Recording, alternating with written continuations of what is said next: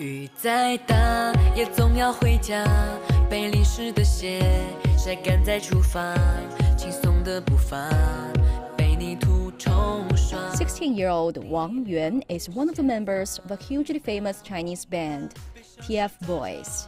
为现实烦恼，不过何时间。 To promote sustainable development, Wang submitted his cartoon drawing to the UN in China, demonstrating his vision for quality education.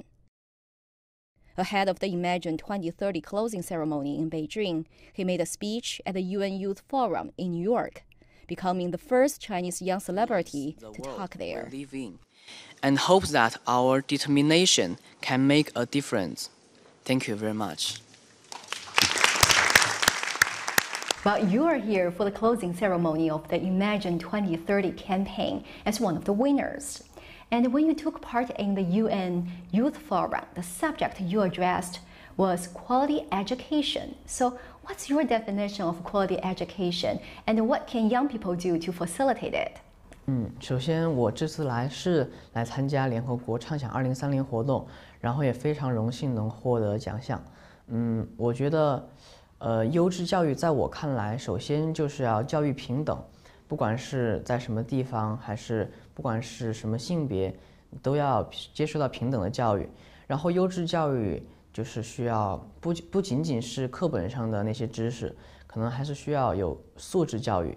然后根据每一个受教育者他的自身情况来制定的属于他合适他的教育。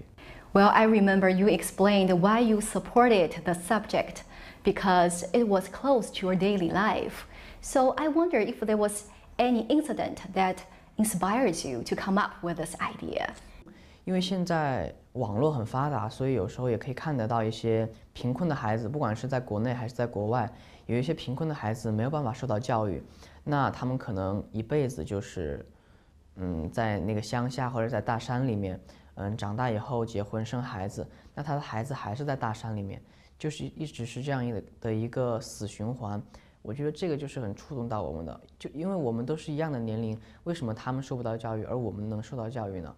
我就觉得，而且自己现在，进入这个行业之后，也可以稍微的影响到一些人。 我觉得就可以通过自己的影响力去帮助他们。The video of you making your speech at the UN was a real hit, but it became controversial. Some people were so proud of you, but others were picky about your English. But did you think, even before you had accepted the invitation, that it could receive so much negativity? 我当然有想过。首先，我觉得我自己的英语水平，我比任何人都清楚。我知道我英语不是特别好，因为首先英语不是我的母语。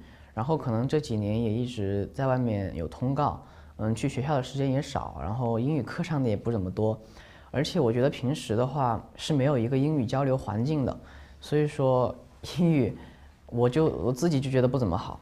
然后当时去联合国之前，他们要告诉我用英语演讲，我就说，可能会带口音什么的，然后他们就说没有问题啊，英语本来语言这种东西本来就是一个供大家交流的一个 工具，并不是说你说的多标准就有一种优越感，我觉得是这样的。But you still decided to go ahead and do it. 对，所以说我，当后来我看到了很多就不同的声音，首先很感谢那些，就是来夸我的人，然后我也很感谢那些说我英语不好的人，因为我自己知道不好，然后他们让我感觉我英语更不好了，所以说这是我要去更加努力的一个动力。 The event you are participating in is called Imagine 2030.